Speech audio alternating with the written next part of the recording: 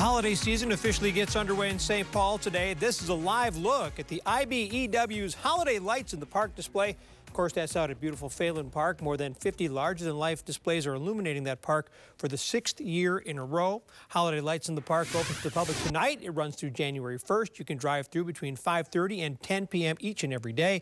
They cost $10 a vehicle on Fridays and Saturdays, $8 Sunday through Thursdays.